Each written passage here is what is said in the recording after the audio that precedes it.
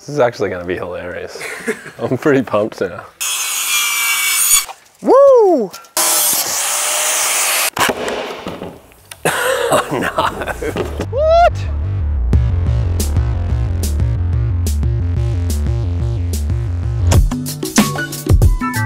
Welcome to another episode of S.U.R.F, a show where we take four surfers, Soli, Vinny, Krooky and Ozzy, from Byron Bay, a small surf town on Australia's east coast, and give them four surf-based challenges. The overall winner of these four challenges will take home 10,000 magic beans. In our first episode, Space, our surfers were challenged to see who could catch the longest ride. Ozzy Wright won with a 643 metre ride and took the lead with 9 points. In our second episode, Uncover, our surfers were challenged to find and compete on the best board that they could buy with a budget of $100 and a case of Byron Bay Premium Lager. Vinny and Soli tie for first place in this competition, and after two challenges, the leaderboard looks like this. Ozzy is in front with 15 points, Vinny has 14, Soli 13, and Krooky has only 6 points. This episode, our challenge starting with R is Resourcefulness, where our surfers will attempt to create a fully functional Frankenstein surfboard. After selecting two ends of different snapboards, the next step of this challenge is to marry these two different half boards into one. The catch being that they must achieve this without the use of any traditional surfboard repair materials. No resin, no fiberglass, no Q-cell. The materials that they are allowed to use for this construction will be limited to whatever they can purchase from the local hardware store with a budget of $200. Lastly, the final step will be to test these creations in decent sized pumping conditions in competition against each other. A straight out four-man final where whoever surfs the best on their Frankenstein will be this challenge's winner. This is an extremely difficult challenge, and it's likely that such a feat has never once in the history of the world ever been previously attempted. Because why would anyone do that? I mean, unless they were part of a revolutionary new show that's single-handedly saving surfing from being painfully boring all the time.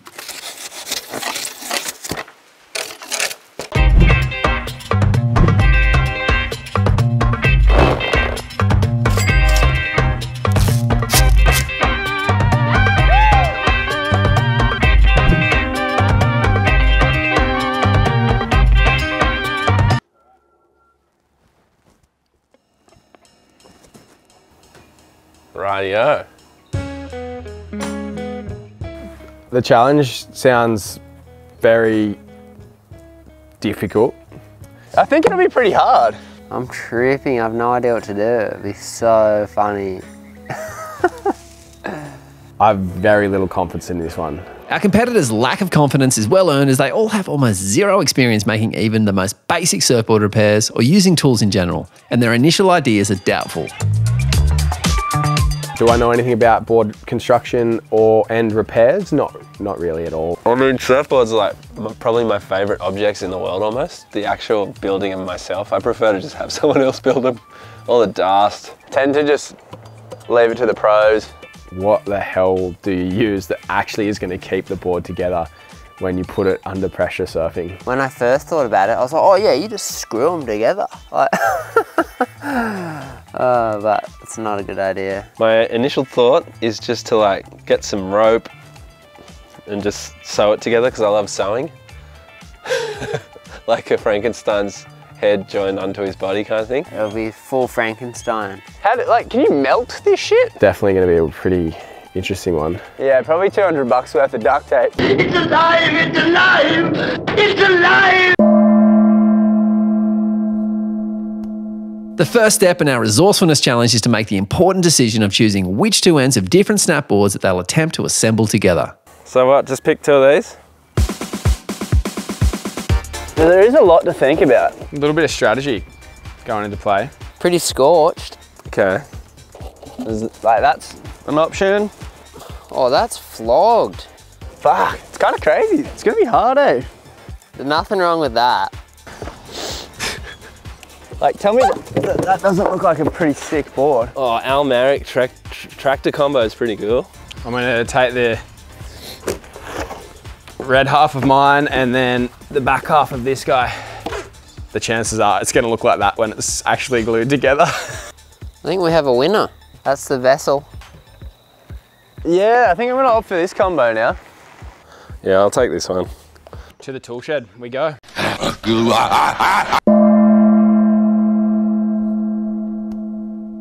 Once they selected their two ends, the surfers visited the local hardware store to find their materials and make the final decisions on a construction method that was achievable within the $200 budget. Alrighty. I guess I'll get all the boring stuff first. This might take a while. Fuck, clamps are more expensive than you'd imagine, eh? 40 bucks. Probably need some sandpaper. Hate sanding shit. Sandpaper's dear. I've got 200 bucks to spend. 200. Yeah. Do it easy with it. The other thing I was kind of thinking is rope. Turbo bog. I reckon that's coming with us. Really good tape for fixing quick ding fixes on your board. Weatherproofing tape. What the fuck's that? That'll get me out of trouble. I never even knew about this stuff. I don't know what's going on here. That's not that strong. Oh, it's pretty strong. That's 155, 35. Okay, so I got 45 bucks left. Wait, can I put this back on? Oops. For a permanent bond, spray both surfaces thoroughly. This is actually going to be hilarious. I'm pretty pumped now. And cut them like in like maybe that long sort of thing. I reckon our work here is done.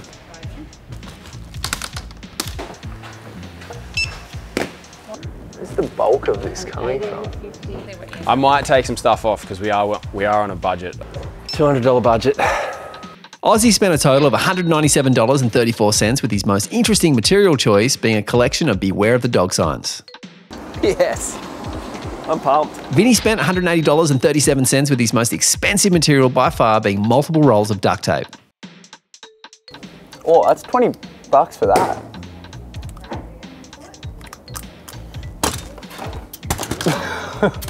Krooky spent $193.91 and then while at the checkout added an extra $6 to his total by purchasing 3 scorched peanut bars at $2 each to make his grand total $199.91. Look at that, 9 cents. That's it.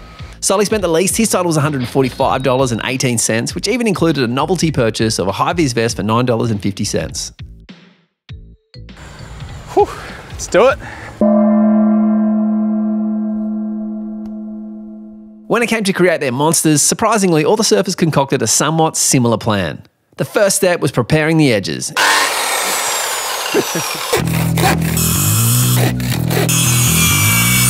Woo! Pretty straight. Everyone opted for straight lines except for Vinny, who engineered a complex layered triangle design. Sacred geometry. If there's a tech award, I should probably win. All right, look at that. It's looking pretty good. Next, they all attempted to develop strength by running cylindrical rods between the two ends, a structural technique known as a dowel. Ozzy, Soli and Krooky opted for various thickness and lengths of Tasmanian oak wooden doweling. Nearly stabbed myself in the heart with a wooden stake. That would have killed me even though I'm a vampire. Vinny, on the other hand, decided a steel curtain rod would be the stronger option despite it being harder to work with. It's pretty Frankenstein related. Ari, Soli and Vinny then applied various adhesives to their two ends. Oh God. And then it was time for the moment of truth where all their hard work would either pay off or not. The attempted consummation. Time to join the boards. Put this together now. It's all just really gonna just slide in there. Like so.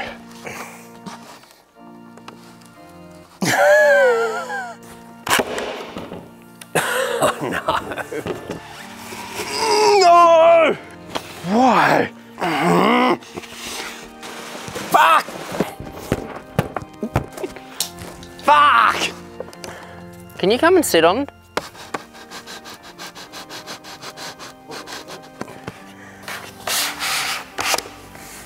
Pretty good. Oh, it's gonna work. Every step's making me a little more confident. It's looking pretty good. I'm pretty happy. I think I might just have to run it like that, eh? Just like one from the shops. Doesn't feel as strong as I was hoping though. It's a bit of a genie boot. Once their ends were together, the second last step was to seal the edges. Vinny used silicone until that ran out, No, I'm out of silicone. and then he was forced to rely on the age-old strategy of copious amounts of duct tape. Krooky used builder's bog. This is a hot batch, boys and girls. This is a very hot batch. How do I get that in there? Shit. I'm wigging out. Looks so dog's breakfasty, but after a quick sand, it'll still look shit. It is currently not strong. And then sealed his imperfections in duct tape.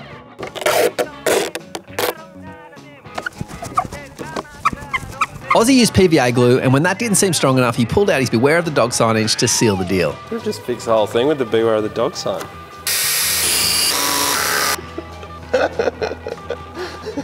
It's a gnarly tool. Soli wrapped his in cement tape and then sealed it in polyurethane glue. I don't think this is breaking. With their Frankenstein creations complete, the last step was to assess their work and reassess their confidence. I was just about to give up on it. And then I created this masterpiece. Pretty proud of it though. The deck looks really weird. And I didn't get it quite centered. I'm gonna ride a tube on this board. Feels kind of mental. It's fucking pretty strong. The mummy. There's a few hiccups along the way, but all in all, there's a lot of tape. That's it. It's not neat, but I'm pretty sure it's strong. You beauty. And that is how you fix a surfboard. Except that it's not how you fix a board. Not even close. Here to show us the correct way to repair a board is local Byron Frenchman, board repair specialist, Oliver. Hi guys, my name is Olivier. I'm gonna show you how to fix this board. The best way to do it's really to clean your board first. So wax free, wax is your enemy. Sand roughly with maybe 60 grits. Make sure then you don't have any loose material. And after that you just fill it with some Q-set if it's big. Once you fill your hole, you just have to patch again. Put a filler coat. And after that you sand.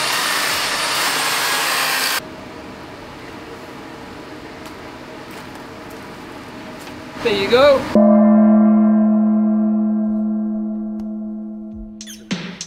Let's do it. That thing's golden.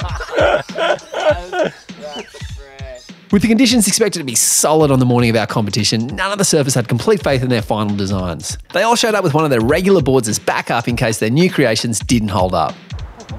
Oh my God, look at that left down the beach. This is the zone over here, huh? What? Hey, it's fucking pumping.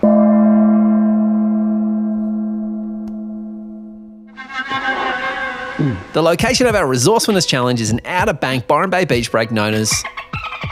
With a decent sized swell running, it's a difficult paddle with the reward of some chunky barrels if you're able to make it to the outside.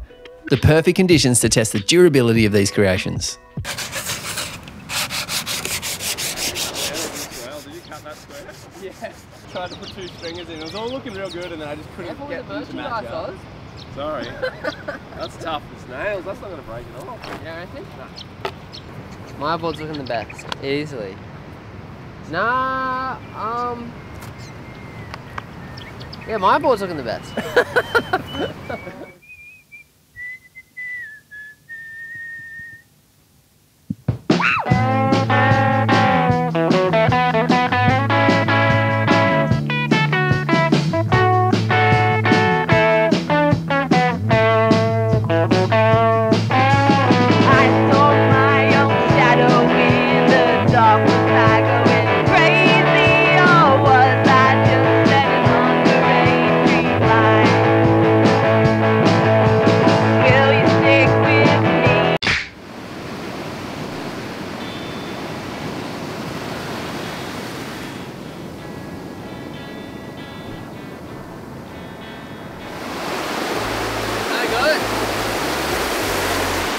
My cockiness and confidence, no good. Just felt it pink and I was like, ah. I think all the stringers snapped and then game over.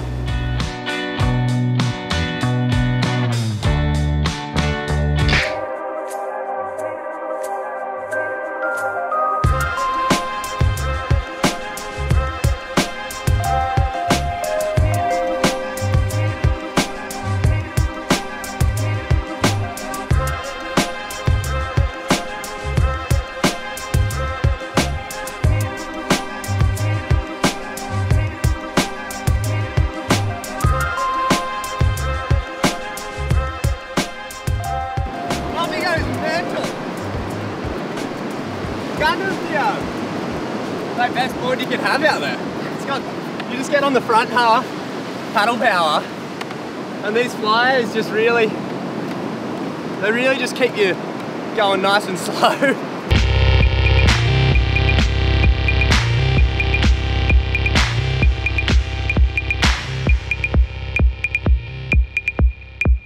It held up, still going. A little hesitant on the first few waves, but it's hanging in there. Definitely hesitant hitting a lip. I kind of had a few waves where I could have probably hit a lip, and I'm like, eventually the right one will come and I'll probably just snap, snap, snap, snap, snap.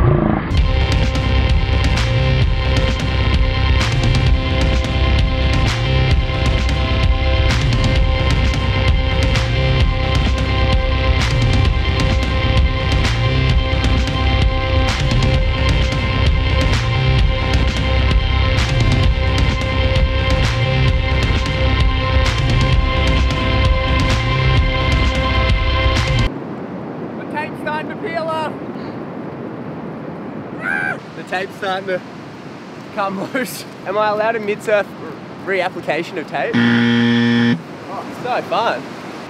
Fuck, it's really shit out there. I had a shocker. Quite angry and annoyed. Oh, there's Oz. Oh,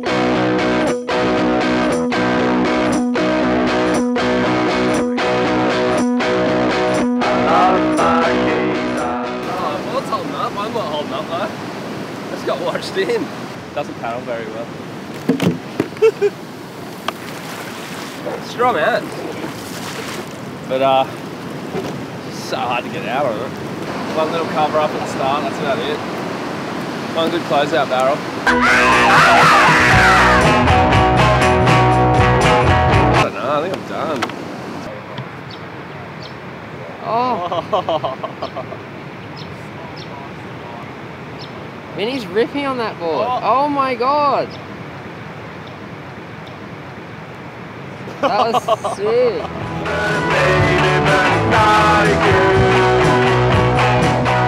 love it. It's awesome. Yo, he was cleaning up, man. Yeah. Have a great day. You too. Just come to just do a bit of drainage, you know.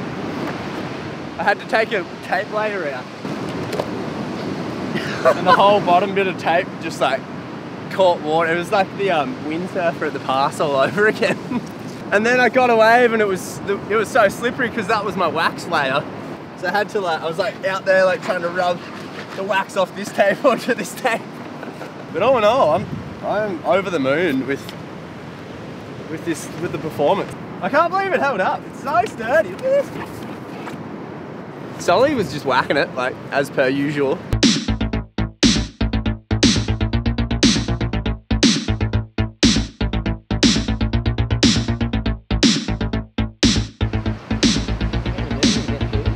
Oh my god. Oh, that's a snap board. Oh, fuck, bro. Are you kidding? That was sick. Are you kidding? Wow. Held with it so hard and then miraculous. He made it unbreakable. I gave up on him. So.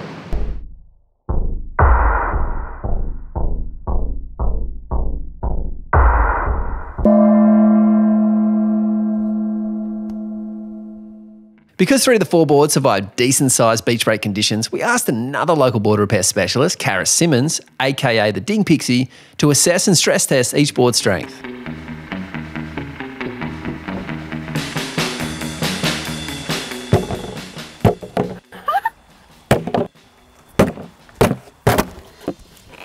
Soli's board, 9 out of 10. Good effort.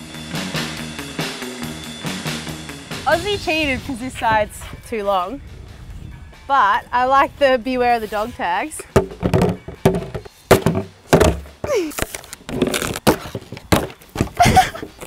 Ozzy's board, 4 out of 10, but points for creativity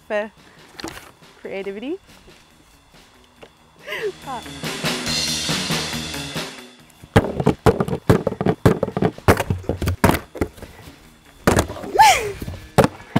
Got stronger. Oh my god. It stinks like piss. But Jake's board, 7 out of 10.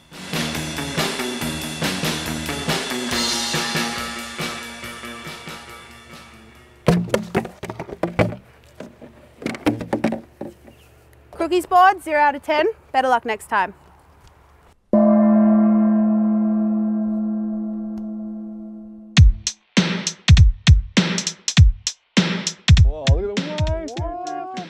Fuck, we got good wave. How did I not get a single wave out there?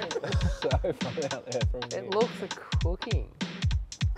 I think that's snapping the board right now. I can't believe I've snapped it. That board looks good. Yeah, it did work. Did you take the tail off your favourite board and the nose off your favourite board and just put them together? Yeah, it's pretty safe to say who won this one. I remember watching that and just being like, that was impossible. That was actually impossible. Wow. Yeah. I don't even think we need to go to the little scoring room personally. Good job, Sully. Hey, congratulations.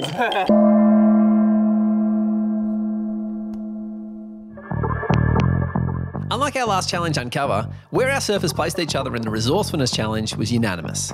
That one was a no-brainer. Soli.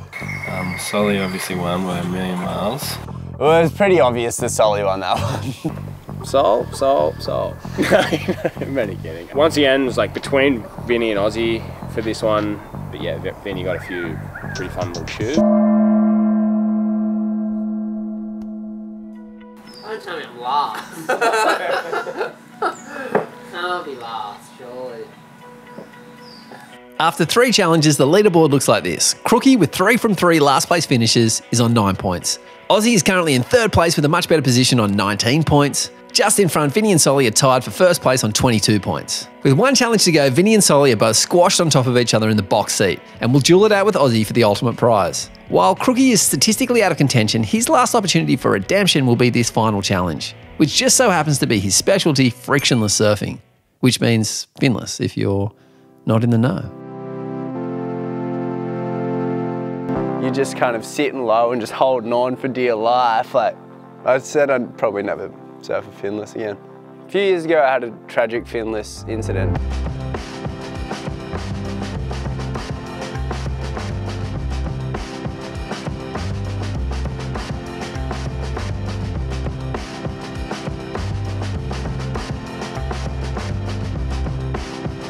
When you guys went into the shop, did you guys like ask the guy? Did you get overwhelmingly amount of information from him or not? He told me to get some fly screen. Yeah. Use that as fiberglass. Probably would have worked. And then he was going in and toilet paper. I like paper mache, yeah. Fuck yeah. Are you kidding? I was completely expecting him to break 1st or 2nd wave with how much power and how big the waves were. It was 6 foot plus, like solid beach breaks. I was like actually really surprised that Vinny's went as well as it did because his was just freaking full blown Frankenstein.